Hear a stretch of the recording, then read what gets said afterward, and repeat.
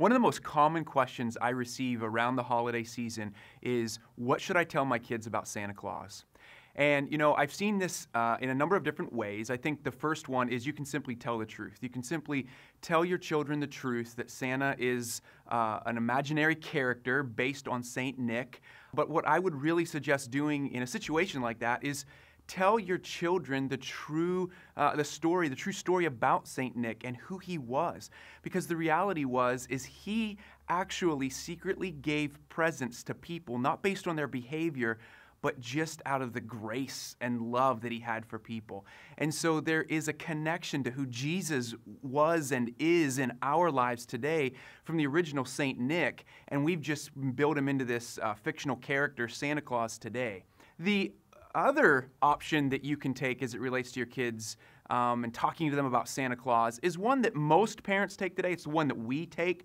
And I remember my wife, when she was growing up, her mom, my mother-in-law, she told her children when they started to have questions about Santa, or does he exist, or does he really enter everybody's house through a chimney and those types of things, her one phrase that she used, that we use with our kids today, is that Santa is pretend, and in our house, we pretend.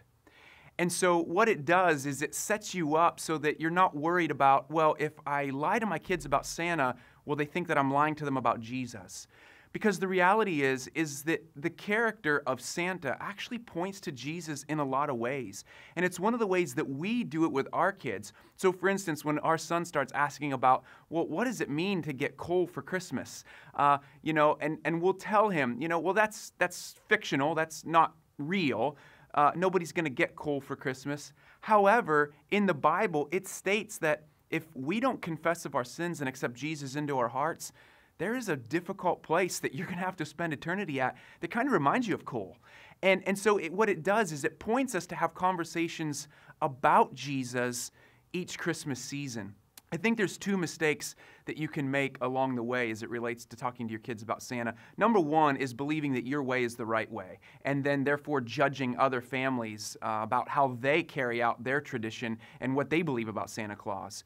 A quick reading of Romans chapter 14, I think, will really give us an understanding of let your convictions be your convictions. I think it's really important as a family that you pray through how it is you believe God is calling you to talk to your kids about Santa Claus.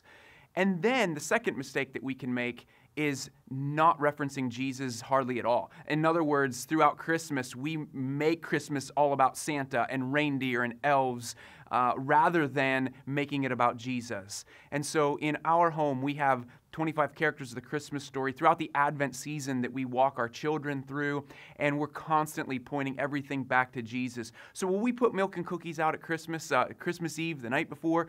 Sure we will. But that pales in comparison to the birthday party that we actually hold for Jesus in our home. So there's a number of different ways that you can do this. You can tell your kids the truth. You can also navigate and pretend and have imagination. But along the way, as your kids are asking questions, answer those questions that they have, but use those questions as an opportunity to point them back to the real reason that we celebrate Christmas, and that's the birth of our Lord and Savior, Jesus Christ.